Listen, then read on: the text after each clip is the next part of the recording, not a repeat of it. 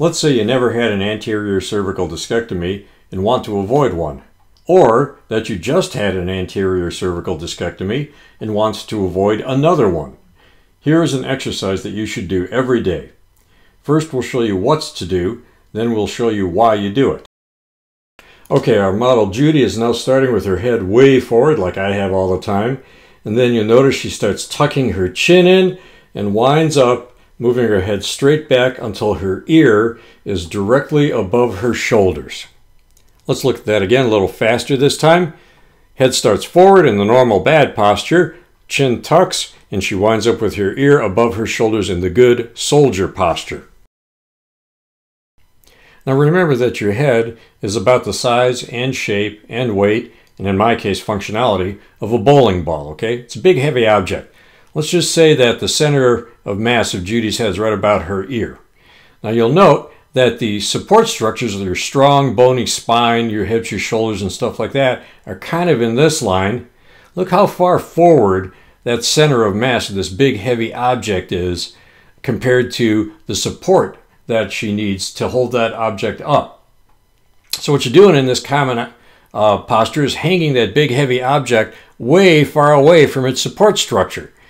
And you're hanging it by the ligaments and joints in your spine over here, in your neck, your cervical spine. And those guys will say to you, okay, look, we're happy to hang that head off, but we're going to bulk up in order to do that job. And they bulk up by laying extra arthritis tissue down around those joints in order to help them do their work. And thus, if you have your head forward too long, you're going to increase the arthritis in your neck. So now let's look at the case where Judy has good posture, and you will note that's the same head.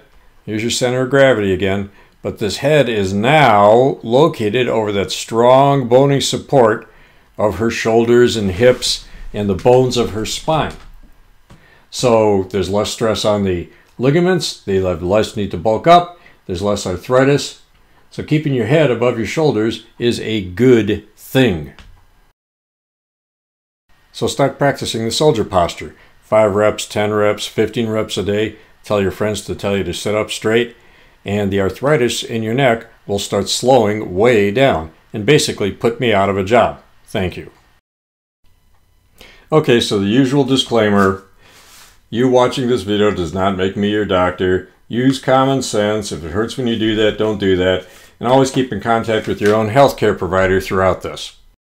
So we are all over the web. We have a very active Facebook page with our patients. We are big-time tweeters, and we are way into Instagram. To see more videos about anterior cervical discectomy surgery, general spine info, our blog, or to contact us, just hit us at drrods.com.